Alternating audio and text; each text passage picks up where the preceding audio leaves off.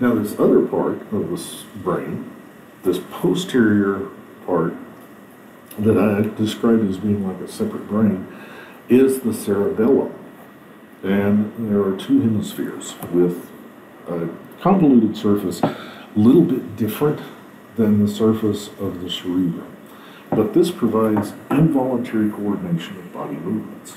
So as we learn movement, we kind of shuffle the responsibility for that movement to that posterior portion of the brain, to the cerebellum.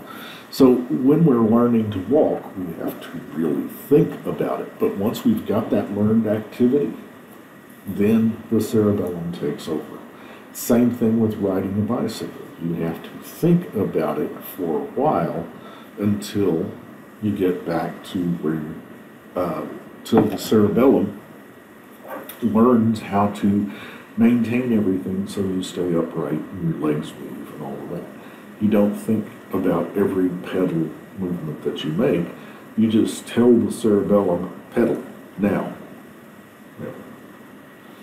So that's what this part of the brain does. It controls planned movement.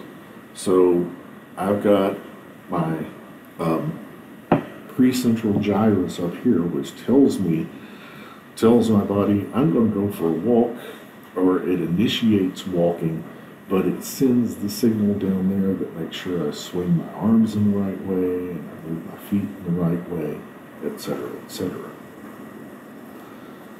This is the cerebellum separated out, and it's got two cerebral hemispheres.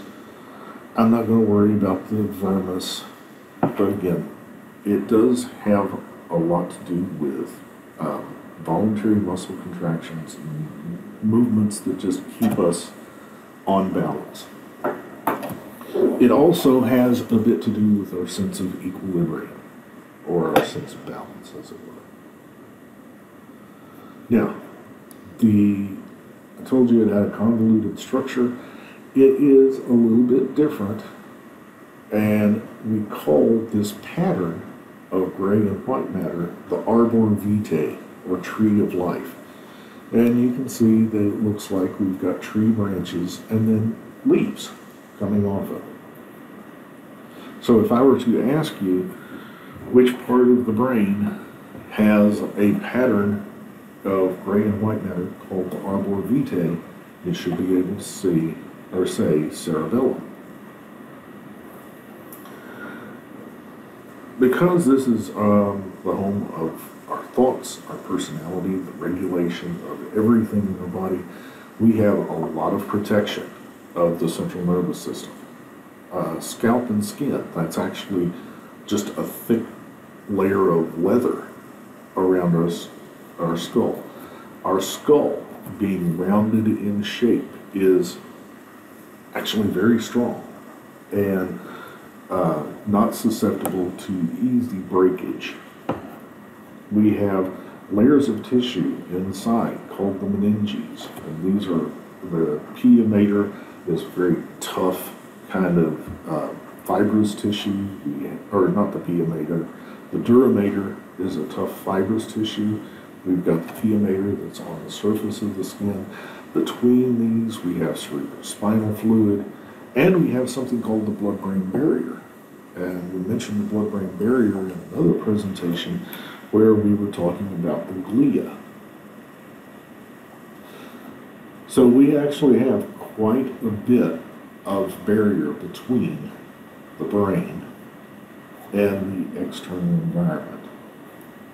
Even hair can be considered a production, although some of us have a little less hair than others.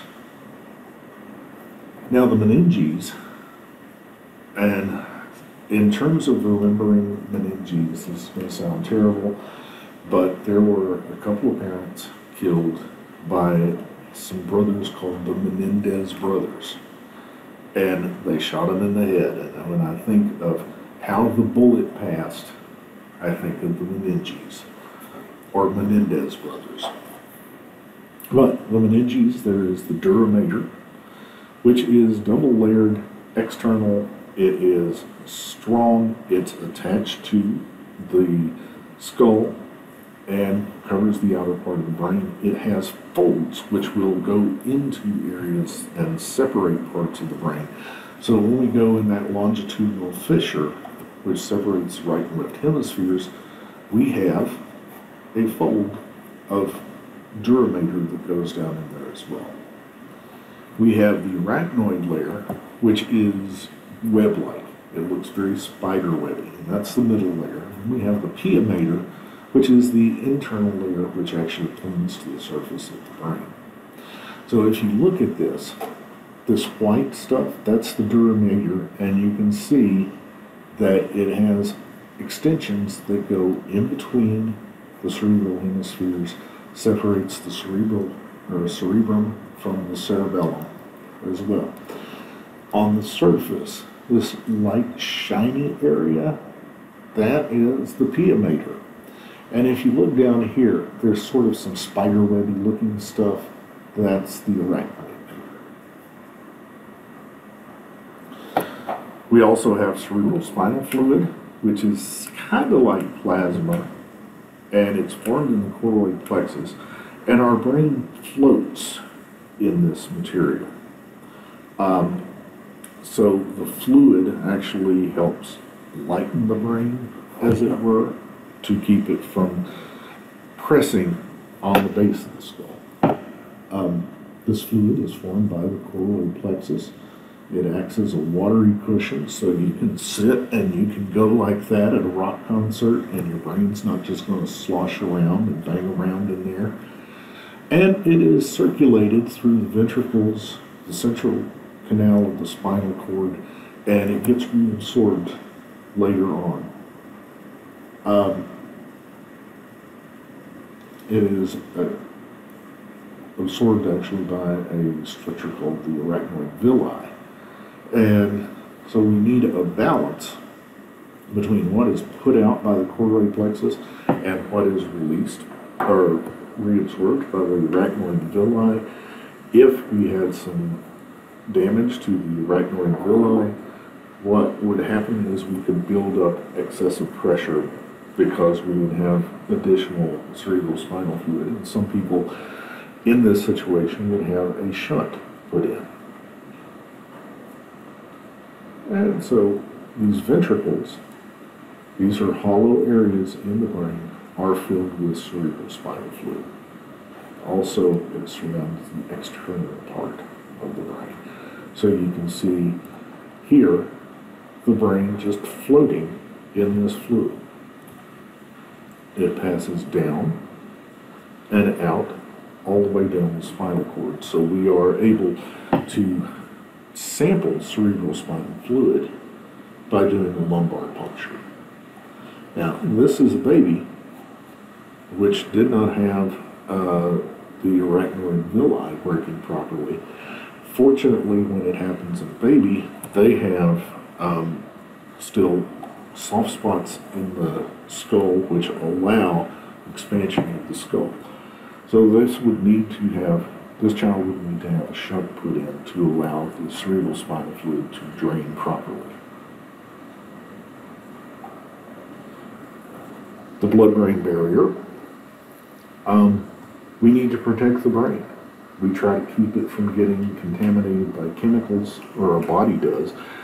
But there are some chemicals, some structures that, some substances that can get past the brain. So fats and fat-soluble molecules.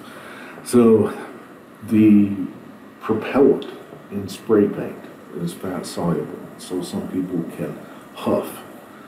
Respiratory gases. So carbon dioxide and oxygen pass through that just fine, which is good because our brain needs oxygen, and having to regulate that through a blood-brain barrier would be difficult.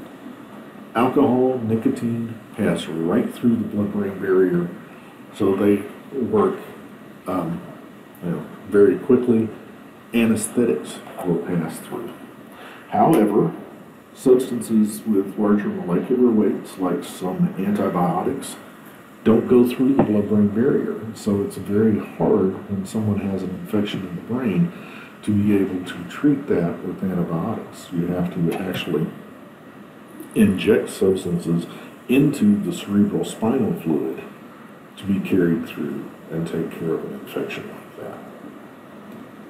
So that takes care of our basic information on the central nervous system. And there are several other presentations covering the peripheral nervous system, reflexes, cells. So be sure to watch all of those so that you understand this material. Thank you.